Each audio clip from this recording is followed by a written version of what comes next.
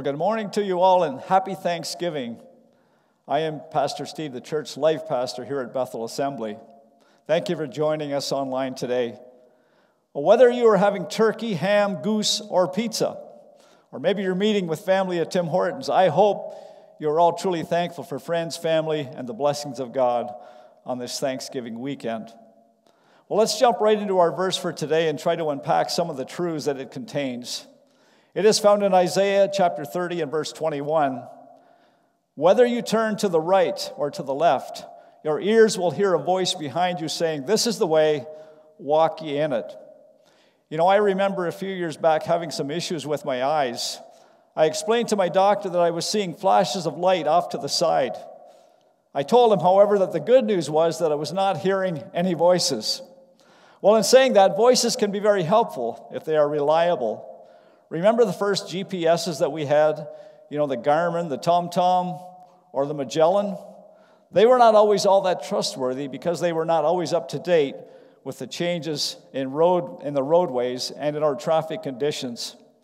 Now our new smartphones that most of us have, they're constantly updated and current, and they keep us on a steady course, letting us know about current traffic conditions, roadblocks, and getting us or keeping us on course. Actually speaking to us with voice commands, sometimes annoying, but voice commands that tell us things like, get in the left lane, prepare to exit in 1 kilometer, or do a U-turn, and if we don't obey, again, do a U-turn. Maybe another command like, let your wife drive for a while. That might be a good one, but you haven't heard that from your GPS.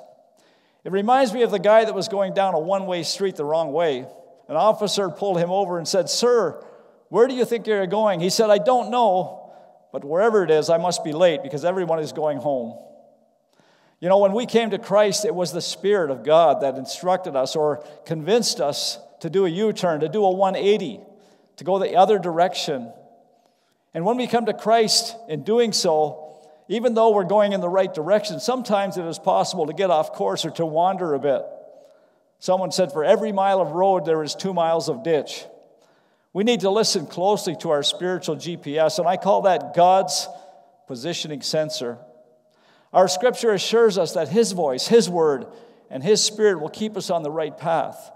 The way that is straight, it's narrow, and the way that leads to life. You know, a good friend of mine shared with me recently about a business transaction that he did, and after he did it, he didn't feel quite right about it. He didn't feel like he was totally upfront, and for a few months after the fact, this tiny voice kept reminding him of that deal, that it was wrong, that it wasn't quite right. Well, the other day he told me that he finally listened to this voice, and he connected with the guy that he had the business dealing with, and he cut him a pretty sizable check to give him some money back to make it right. Someone said your conscience is like your mother-in-law living inside of you. You see, God's voice is not always loud, it's not always boisterous, but it is always available, it's relevant, it's always reliable, accurate, and up to date. I hope that as you count the blessings of the Lord on this Thanksgiving weekend, that you will also be grateful in your heart for the loving voice of God that keeps you on the path. Would you pray with me? Lord, I thank you for your voice. Lord, I thank you that you don't push us, but you work on our lives, our spirit, Lord, in such a way that you want us to follow these ways, your ways, the way, the truth, and the life that you are, so that we might have blessing in our lives. Lord, I thank you that you keep talking to us through your word, through your spirit, Lord. You keep talking to us sometimes with friends, Lord, to help us stay on this path, Lord. I pray that we would take heed to your word, we would take heed to your voice, we would listen to your promptings, oh God, and that we would get to know your voice. Even sometimes Samuel didn't know your voice right away, but he learned your voice. He learned what your voice was like, and help us to learn what your voice sounds like. Help us to take the time to hear from you, God. Help us today, Lord, to be grateful in our hearts for everything, but especially for that still small voice inside of us. Amen. I love you, Lord. Oh, your mercy never fails me all my days. I've been held in your hand from the moment that I wake up till I lay my head. I will sing of the goodness of God. All my life you have been faithful. All my life you have been so good. With every breath that I am able, I will sing of the goodness of God. I love your voice. You have led me through the fire in the darkest night. You are close like no other, known you like a father. I've known you as a friend. I have lived in the goodness of God. Let's declare it. All my life you have been faithful.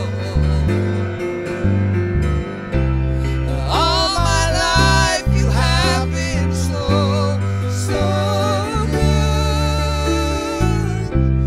With every breath that I am able, oh, I will sing of the goodness of God.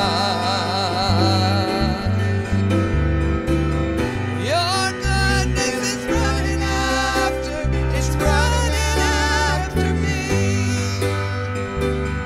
Your goodness is running after, it's running after me. With my life laid down and surrendered now, I give you everything. Your goodness is running after, it's running after me. Let's sing that again. Your goodness is running after, it's running after me. Your goodness is running after, it's running after me. With my life laid down, I surrender now. I give you everything. Your goodness is running after, it's running after me.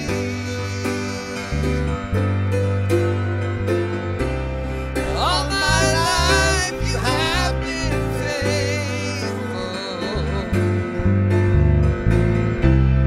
All my life you have been so good. With every breath that I am able, I will sing of the goodness of God. I love you, Lord. Oh, your mercy never fails me all my days.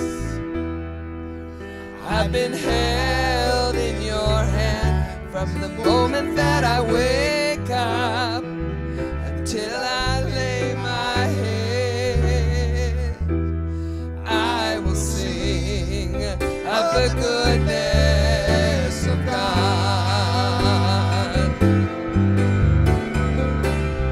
All my life you have been faithful. All my life you have been so good. With every breath that I am able,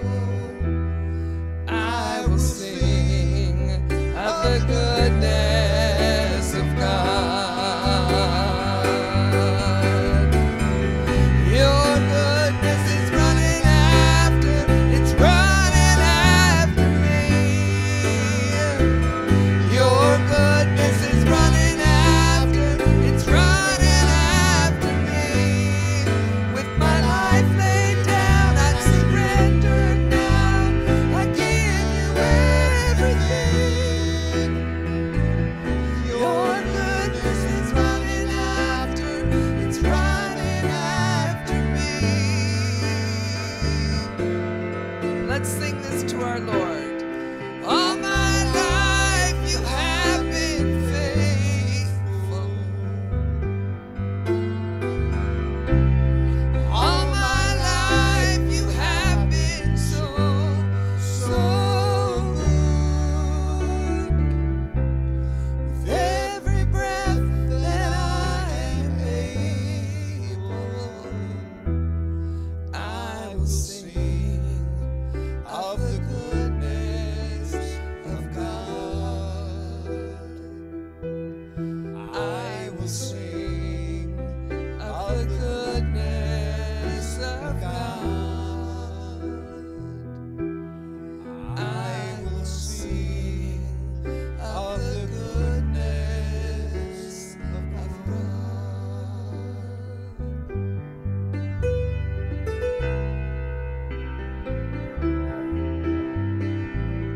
Oh God, that we would just pause for a moment.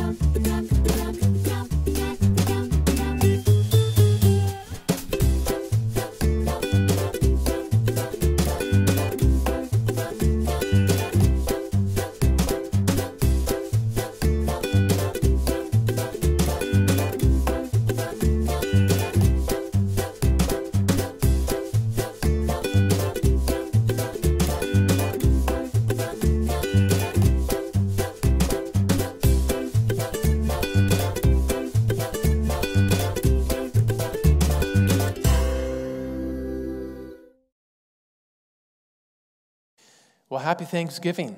Thanksgiving is one of my favorite times of the year. It's a wonderful holiday, isn't it?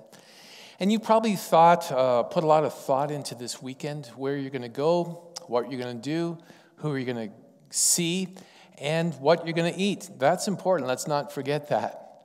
I was hungry and I was thinking about the title of this message, and I came up with the ingredients of Thanksgiving. A suitable title because Thanksgiving, for most, right or wrong, more than giving thanks maybe, is eating food. It seems to be one of the main focuses. Now, I'm not much of a baker or cook. I'm pretty good at barbecuing. I can burn anything. I read of a turkey farmer who was always experimenting with breeding to perfect a better turkey. And his family was fond of the leg portion for dinner, and there were never enough legs for everyone. After many frustrating attempts, the farmer was relating the results of his efforts to his friends at a general store get-together. Well, I finally did it. I bred a turkey that has 6 legs. They all asked the farmer how it tasted. I don't know, said the farmer. I never could catch the stupid thing. I don't know if you're into turkey or ham or whatever it is, but I hope you have either had a good meal so far or will enjoy a good meal. What is your favorite part of Thanksgiving? Is it the food? Is it the family gathering? Is it the fun that you might have? Maybe it's all of those things. But to have a successful Thanksgiving, for it really to be truly meaningful, maybe there's a missing ingredient, and I want to help you out with that. I think it's faith, giving thanks to the one who gave it all. See, if you get through a Thanksgiving without giving thanks to God, are you really thankful? Are you really full?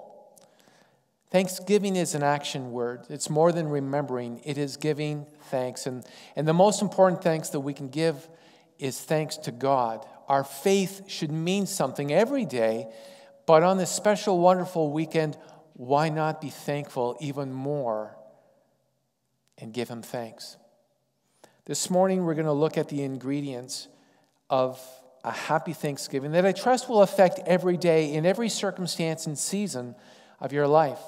And the key verse, if you want to flip to your Bible, is Philippians chapter 4, verse 12, 13, and 19. I'm going to read these.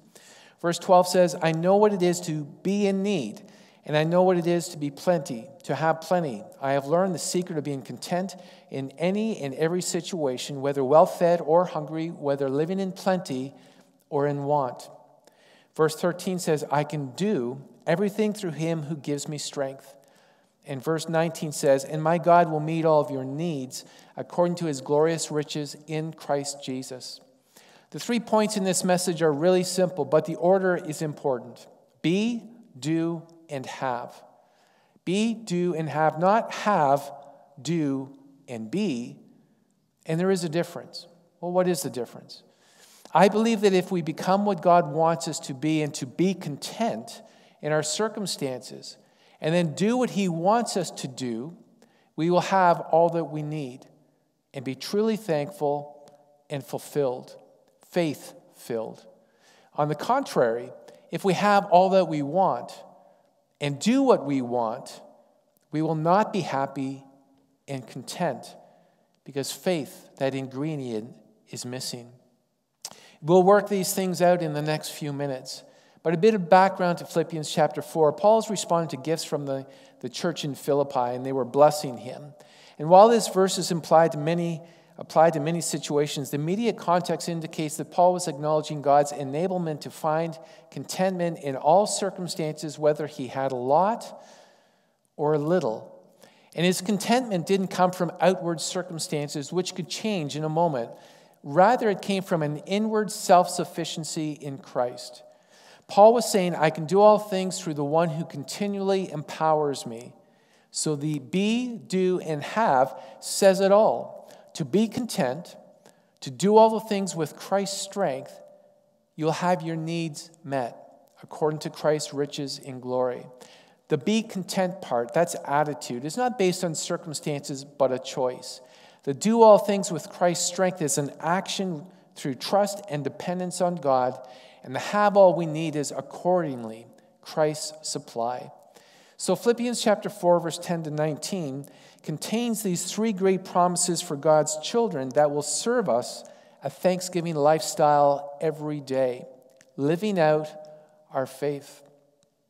So through Christ, number 1, we can be what we ought to be. We can be content, that godly attitude of contentment because of Christ. Paul says, for I have learned in whatever state I am to be content. I found a list of questions you could ask yourself to determine if you're really a grateful person or not. Follow along with me. Number 1, which do you tend to talk more about, your blessings or your disappointments? Number 2, are you a complainer, always grumbling, always finding fault with your circumstances?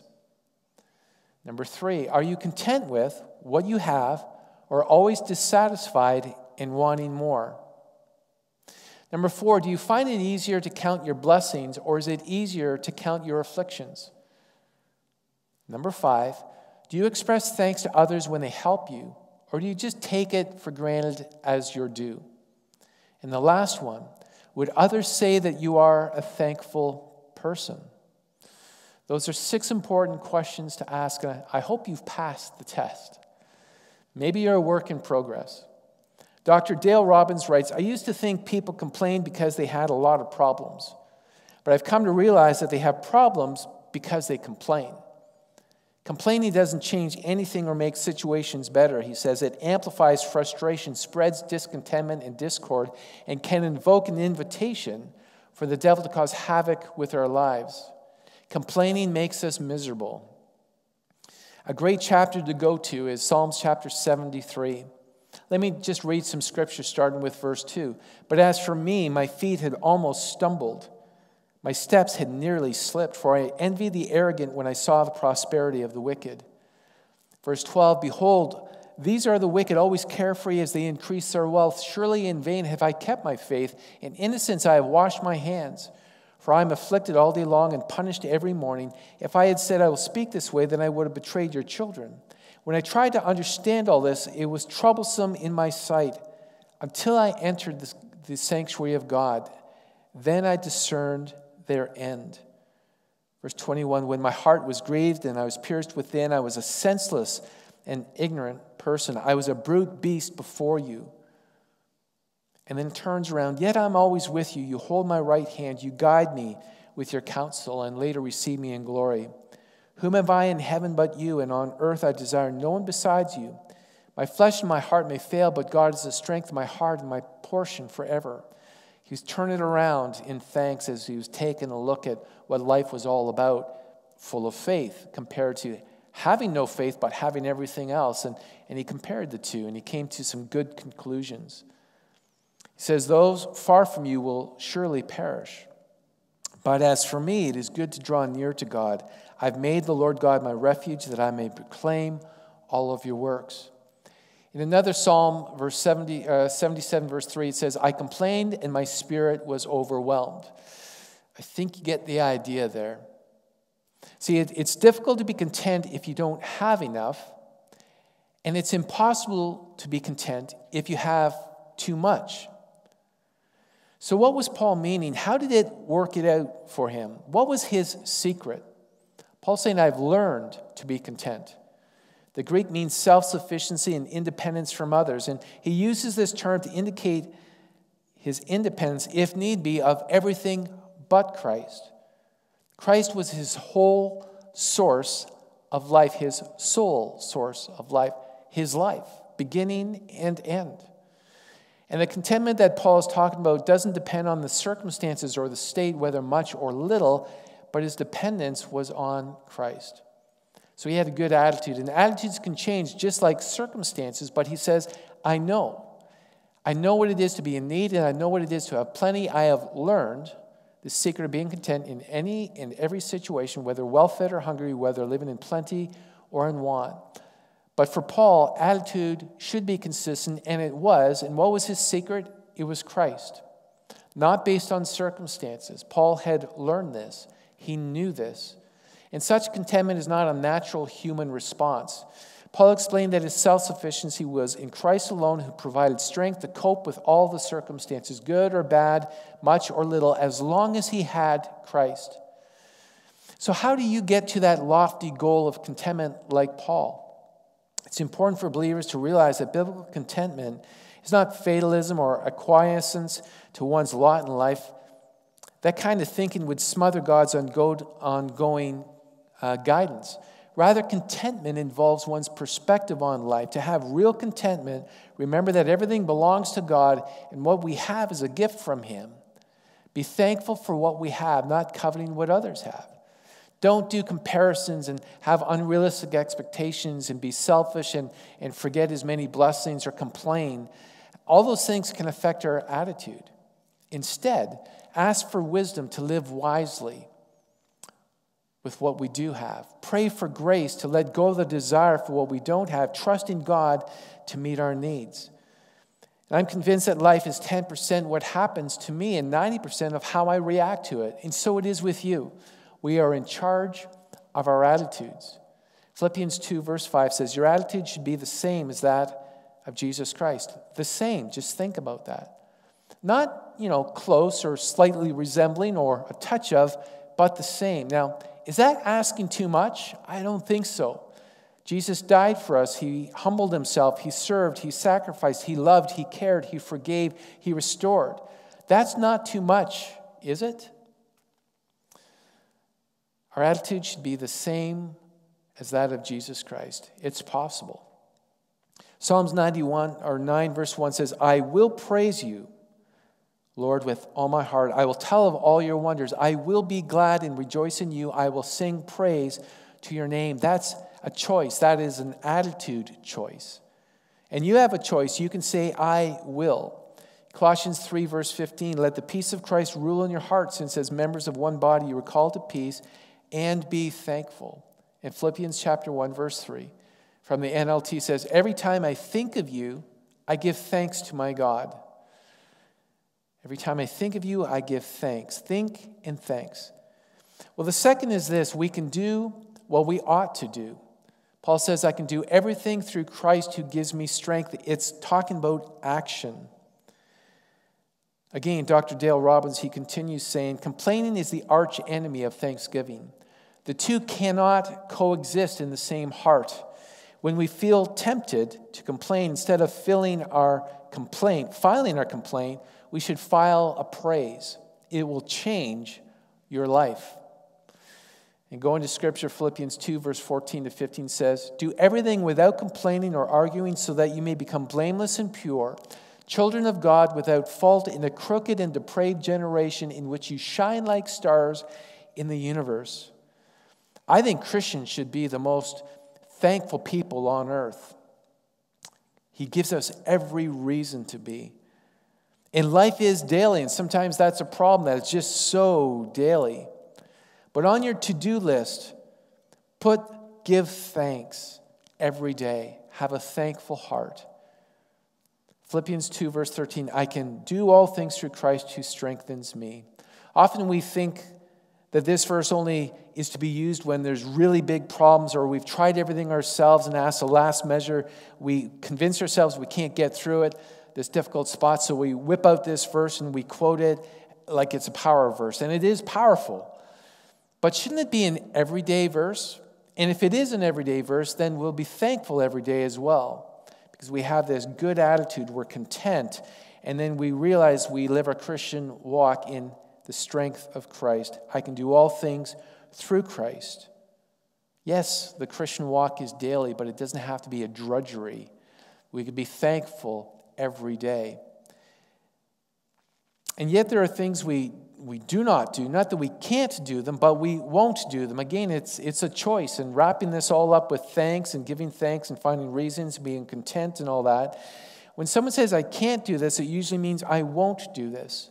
And in the midst of circumstances that may work against us, Paul is saying, I can do all things through Christ. Ephesians 5:19 says, sing and make music in your heart to the Lord, always giving thanks to God the Father for everything. Always is the key word, not just on Thanksgiving, but every day, whether you have little or a lot. In Hebrews 12, verse 25, another good verse, let us please God by serving him with thankful hearts. In Hebrews 13:16, and do not forget to do good and to share with others, for such sacrifices God is pleased. Thanksgiving is a doing word. We cannot have God's best by doing and having an I can't attitude. The truth is we're insufficient in ourselves anyways, but Christ can make us sufficient for any task ahead of us.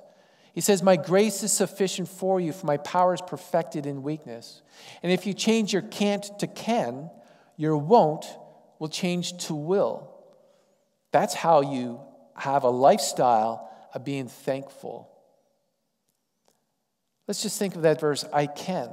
I can do all things through Christ who gives me strength. I can. That's good. That's positive thinking. seems to be the main theme in Philippians. It brings joy and the joy of the Christian life. I can do. That's even better. That's positive action, not just positive thinking, but it moves into action. And we know the Bible says faith without works is dead.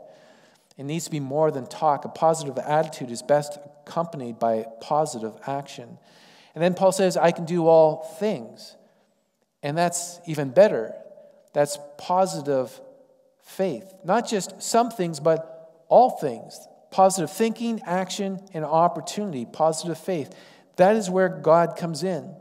And our God is able to do immeasurably more than all we can ask or imagine according to his power that is work in us. We can do many things for God in our own strength.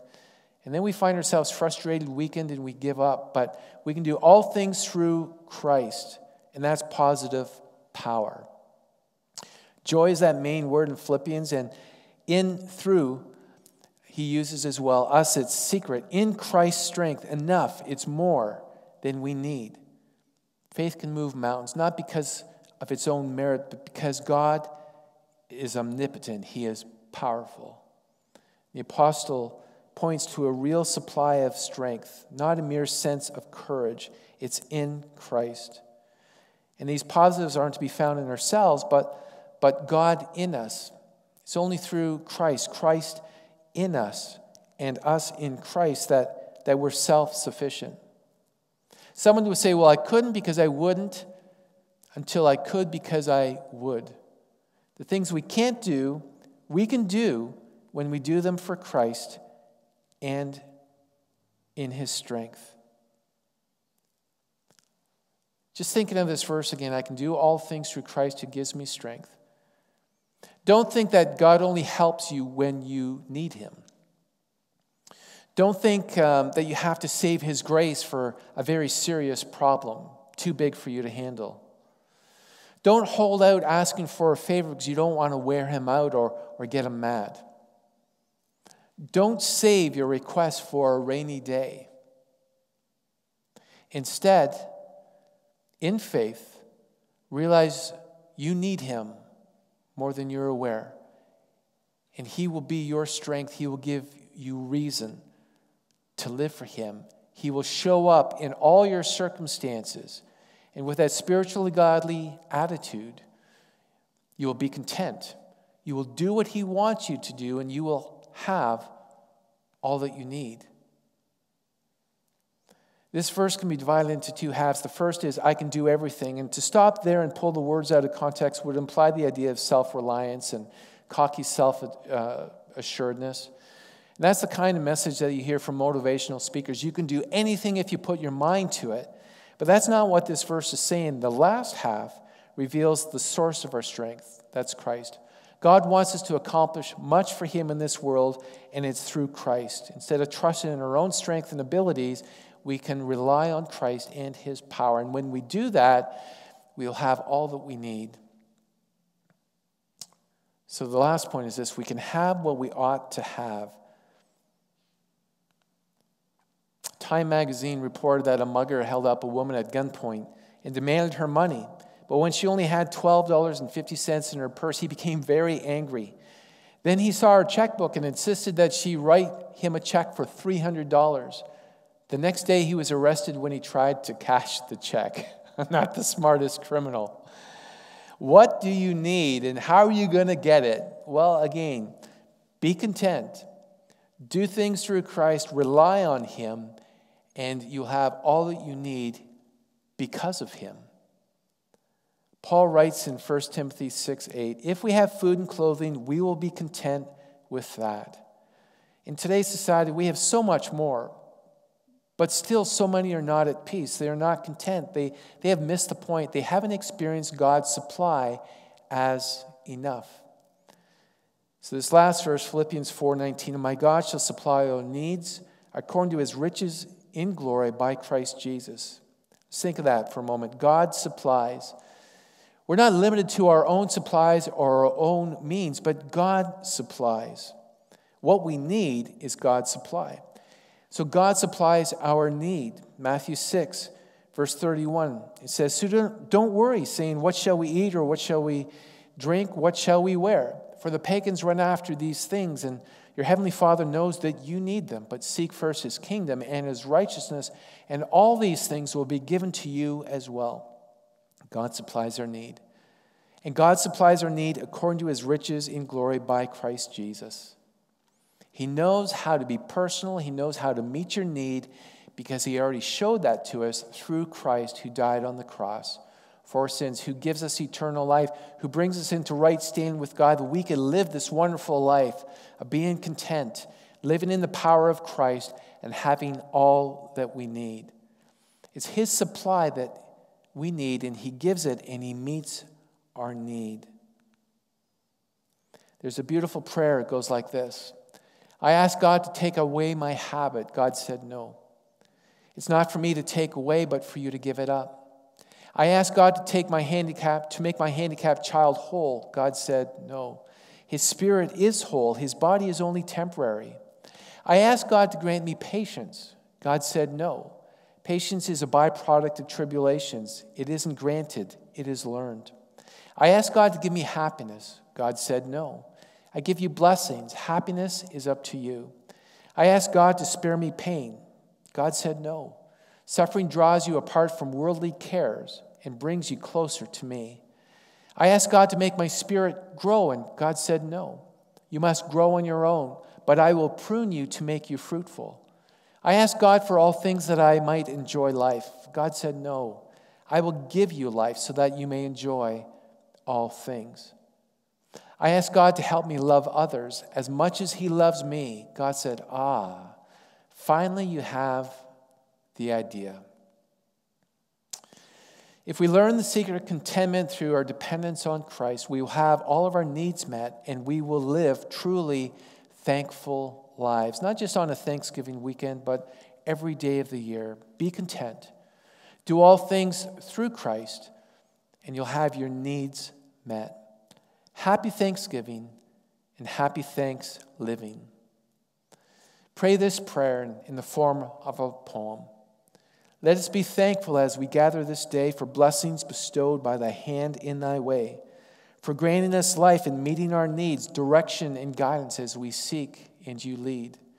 We're grateful for family, for friends, and for health, for your wondrous love, your bounty and wealth, for daily protection, abundant provision, for talents and gifts, for dreams and for vision, for your perfect timing, for hearing our prayers, for soothing and healing, for comfort and care, for your word that reveals all the answers to life, a light in the darkness of valleys and strife. Our cup runneth over. We praise you, dear Lord, for your blood that was shed for our lives restored. Mere words can't express what wells deep within our gratefulness for redemption from sin. For the life yet to come, our heavenly reward, riches will claim you're eternally stored. Not reserved for this day, our hearts pour out praise of thanksgiving and love. We lift and we raise our gratitude and adoration to one we humbly acknowledge till thy kingdom come. Amen. Happy Thanksgiving.